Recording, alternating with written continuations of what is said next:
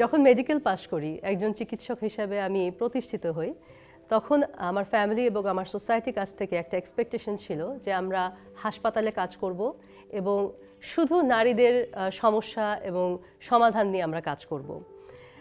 Public হেলথে যখন আসি তখন একটা এক্সপেকটেশন ছিল যে তুমি কি তাহলে ছাতা মাথায় গ্রামে গ্রামে হেঁটে বেড়াবে এবং রোদের মধ্যে এত কষ্ট করার কি দরকার? হাসপাতালে তো ভালো সুযোগ আছে। আমার মেসেজ হবে টু দ্য নেক্সট জেনারেশন, তোমরা দেখবে তোমাদের কাজের ক্ষেত্র অনেক খুলে যাবে। তোমরা ভ্যাকসিন থেকে শুরু করে ল্যাবরেটরি, নিউট্রিশন, অনেক অনেক ক্ষেত্রে কাজ করতে পারবে।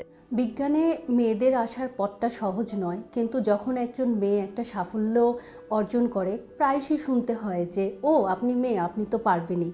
কিন্তু জিনিসটা এত সহজ না এবং আমরা গবেষণার প্রতিটি ধাপ পার করে এই জায়গায় এসে পৌঁছায়, সাফল্য নিয়ে আসি। সো বিজ্ঞান যেহেতু একটা খুব প্রুভেন থিওরি এবং একদম দুয়ে দুয়ে চার মেলানোর মতো একটা বিষয়বস্তু, যখন আমরা মেয়ে হয়ে এই কাজটা করি আমাদের মধ্যে একটা কনফিডেন্স গ্রো করে।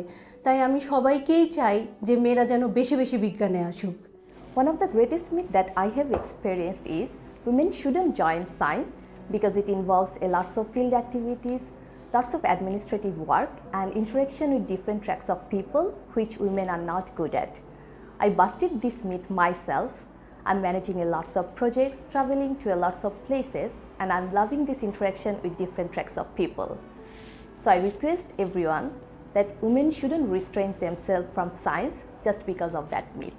We should come forward in science and contribute your best. অনেক সময় পরিবারের পক্ষ থেকে নারীদেরকে বিজ্ঞান গবেষণায় আসতে দেওয়া হয় না, বিশেষত চিন্তা করা হয় তার সিকিউরিটি বা সেফটি ইস্যুগুলোর ক্ষেত্রে। তাদেরকে প্রাধান্য দিতে বলা হয় চিকিৎসা, শিক্ষা কিংবা চাকরির মতো বিষয়গুলোর জন্য। কিন্তু আমরা যদি কর্মক্ষেত্রে বা সমাজে নারীদের সিকিউরিটি এবং সেফটিটা এনশিওর করতে পারি, তাহলে আমরা দেখতে পারবো অনেক নারী আগ্রহী হচ্ছে, বিজ্ঞান গবেষণায় ইনভলভ হচ্ছে এবং এর মধ্য দিয়ে পুরুষের পাশাপাশি নারীরা যখন কাজ করবে তখন বিজ্ঞান গবেষণার আরও নতুন নতুন দ্বার উন্মোচিত হবে। নারী গবেষক হিসেবে প্রায় আমাদের শুনতে হয় ঘর সামলে গবেষণা ফোকাস করা কঠিন, অথচ নারীরাই ঘরে বাইরে ছোট বড় সব সমস্যার সমাধান খুব সহজেই বের করে ফেলেন। একই মেধাকে কাজে লাগিয়ে তারা কিন্তু গবেষণায় সবচেয়ে জরুরি অনুসন্ধানগুলো করে থাকেন। বিজ্ঞান চর্চায় বিশেষ করে জনশাস্ত্র গবেষণায় মেয়েদের বেশি বেশি করে আসা উচিত, কারণ তারা সংবেদনশীল মনোভাব নিয়ে কাজ করেন।